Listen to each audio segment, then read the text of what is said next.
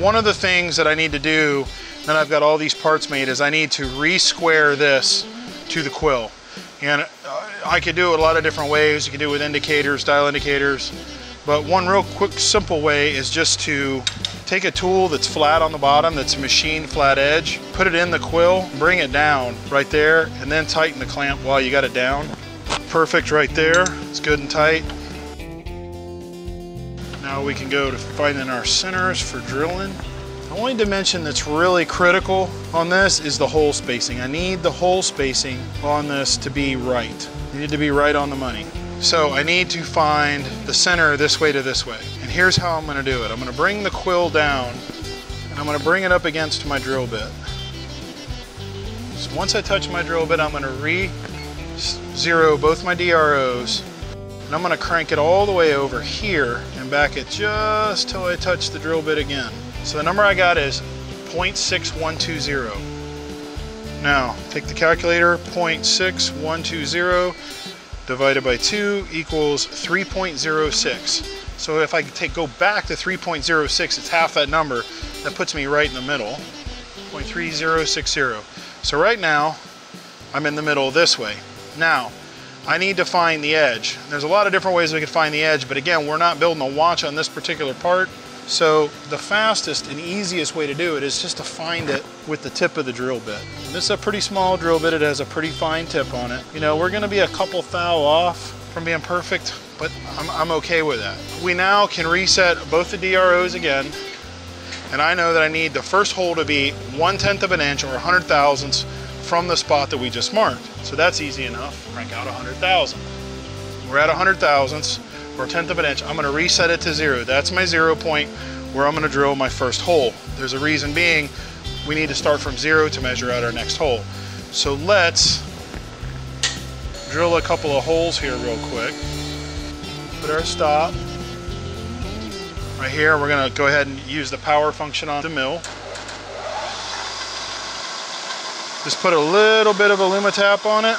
Our feed rate for our power down feed is 1.5 thousandths per revolution.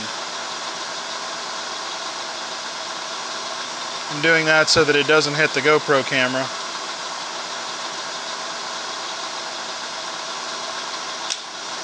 And our hole is drilled. The number where we need this to be is 90625. We round it up to 9063. So we're going to reset both these. We're going to crank it over to 9063, right there. That's where we need to drill our next hole. Same thing we just did all over again.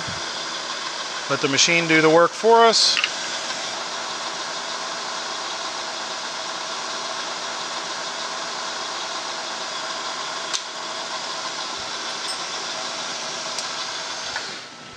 All right, now we need to tap both these holes, and we want to get it square to the table. One of the easiest ways to break a tap, especially a small one, is not to have that bad boy square to the table. Now here is one of the ways that I do it, right, wrong, or indifferent. I have this, just a little piece of tool steel, drill rod that I've put a point on. If you've done machining before in the past, you've probably seen somebody else do this trick. All right, so we'll put the tap in place, and that little point goes right there, just like that. So we're gonna tap this hole. Got the Alumatap on it.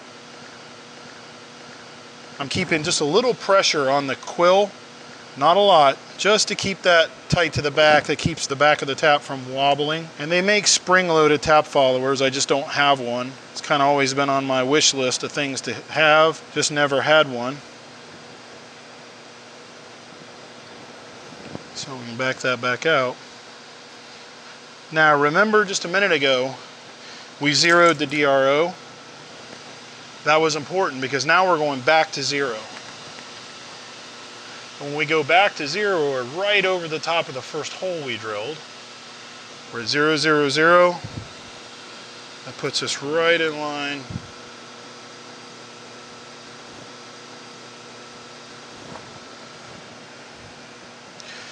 Now what is the most critical on this part is the spacing between these holes. Left to right spacing, not so much. You notice, you'll see that it's off just a little bit, and that's because of some of these wound up being a little smaller diameter than the others because I had some saw marks that I wanted to get out of them from when I roughed them out. I roughed them out a little too rough. And that outside dimension is not a critical dimension, but I do want to be able to polish them and make them look nice there in the end. Okay.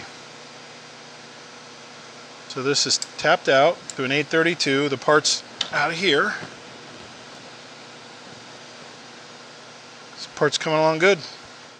We're gonna machine the relief groove for the clamp part of the little generator holder. And essentially I found center and I'm a 1/4 inch off the center line, which you can see I marked it here. So I'm a 1/4 inch above that. And what I'm gonna do is set this and we're gonna go 3/10. So we're gonna mill in that direction 3/10 of an inch or 300 thousandths. And that's gonna be our little land to put the bolt in.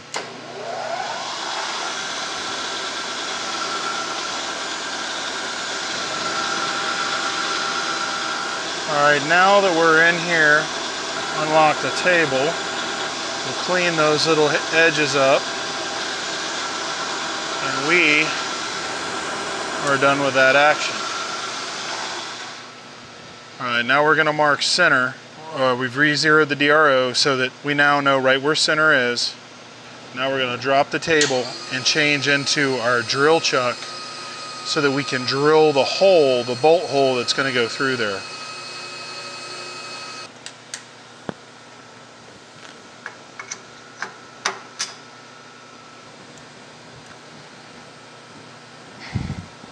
We're on 0. I'll lock our table. If I touch off to the back of the work, reset the DRO and come back to 1192, that'll be where I'm going to put my hole right here.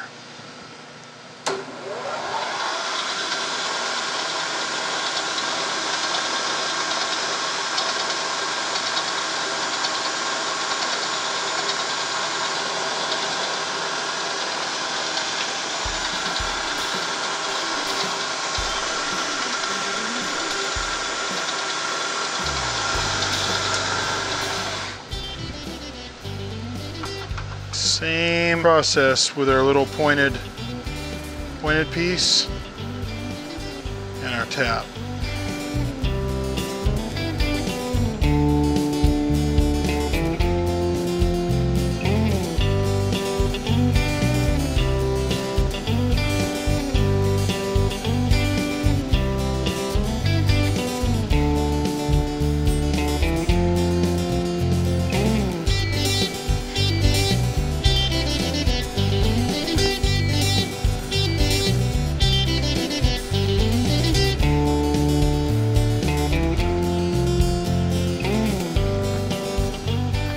.32 hole, 832 screw. So we went from this to this.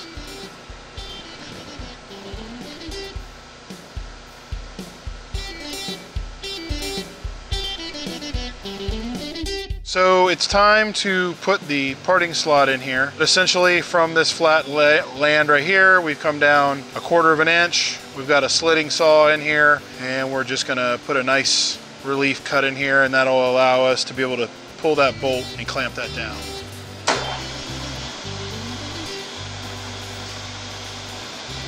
A little lubrication on here.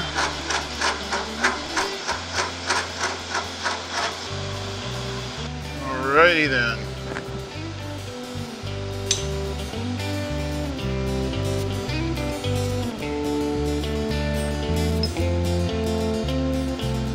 So now that electric motor can sit through there. We're going to put a screw through here and tighten this down, and we'll be able to bolt it down in place. Thanks for watching. I hope you enjoyed what you saw here today. Be sure to subscribe to my channel and like us on Facebook. Please, somewhere down below here is a link. We've got a lot more really cool stuff coming. Is that right, camera guy? Is there a link down there? Send me a comment. I'll try to get back to you as soon as I can. Click whatever link, click something. See you soon.